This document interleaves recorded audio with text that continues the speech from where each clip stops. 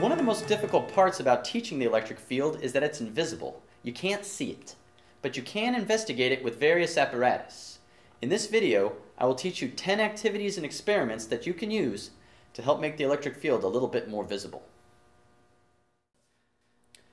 The plasma globe itself already looks like an electric field. Specifically, it's the electric field of a spherical charge in a grounded conductor. That's just the inside, but on the outside of the globe is where the real action is. You can see the electric field invisibly extends far beyond the glass when you use it to illuminate fluorescent bulbs. It truly is the strong electric field that's doing this. You see, the high electric field pulls the electrons off their nuclei in opposite directions, ionizing the gas.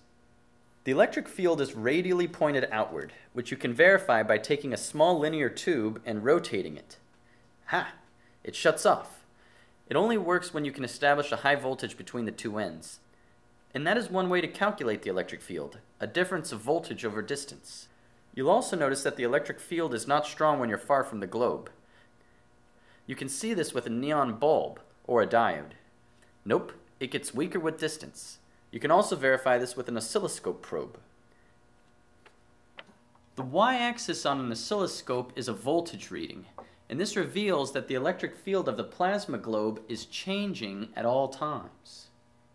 You can verify that the voltage is decreasing as 1 over R as measured from the center of the globe.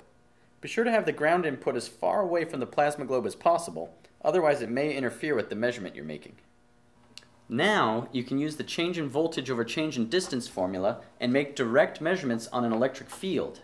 But be careful, because your body can act as an antenna and will interfere with the results.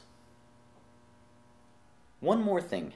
You can demonstrate that there is no electric field drop in a conductor. Once the bulb starts glowing, it becomes a plasma, which is a conductor, and as you pull it out, you get more and more of the conductor. This might help you discuss electric fields and circuits.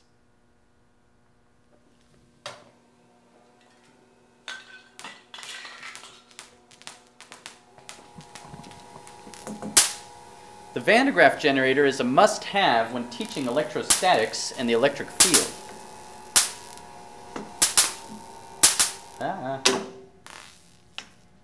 For example, you can use it to show that the electric field is higher near pointy edges than rounder ones. You see, it is the electric field that ionizes the air and makes lightning. A pointy edge can do that easier because the electric field is higher. Notice also that these lightning rods are connected to the ground. Of course, you can also use the Van de Graaff generator to demonstrate radial electric field lines. For example, you can tape streamers on the top of the Van de Graaff and they will point radially outward. Or you can use a human. Find a long-haired human and have her stand on a milk crate for insulation. Remove all metal such as rings and glasses and zippers, and with any luck and dry weather, her hair will stand up. Another way to demonstrate electric fields with the Van de Graaff is to hang a string over the charged dome like you're going fishing. Watch as the charged string is amusingly repelled by the electric force field. But I think the most convincing way to show the electric field is with a straw cut in half and pinned to a meter stick. Now you can probe the space around the dome effectively.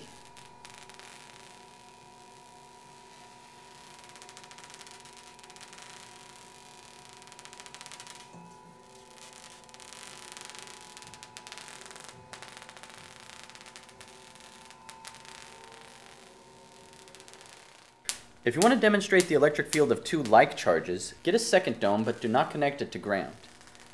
Their electric field lines will point away from each other, just like two positively charged electric fields.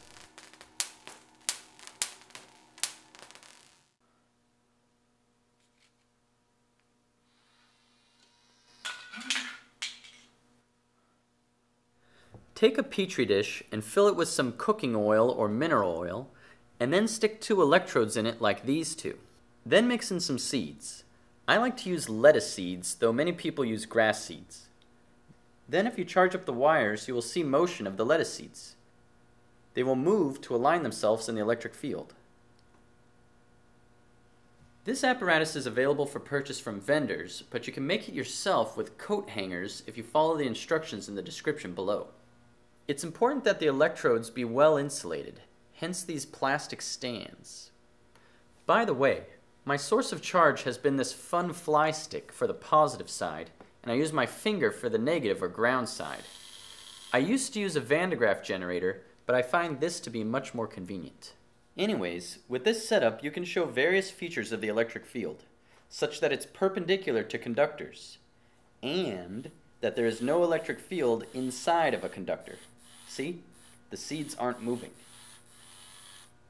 It might be helpful to use a gooseneck camera or overhead projector to project the demo on the big screen so that everybody can see it and appreciate it.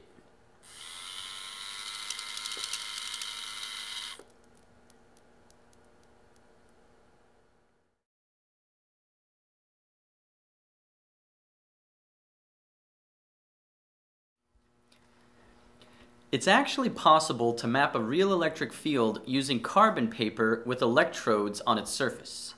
What you're actually doing is mapping the voltage difference between 2 points and then graphing the voltage lines throughout. And if you can accept that electric field lines are perpendicular to voltage lines, then you can graph a real electric field in 2D. The hard part is figuring out what to use for the electrodes. You can use conductive silver ink, or, if you can get it, metallic tape. Some people even use actual bars of metal, but the silver ink seems to work the best. A reasonable voltage to set is between 12 and 20 volts. This won't shock you, but the measurements will be easy enough because the numbers are large. The result is that you get these nice voltage maps. And since the electric field is perpendicular to the equal potential lines, you can map the electric field near these conductors.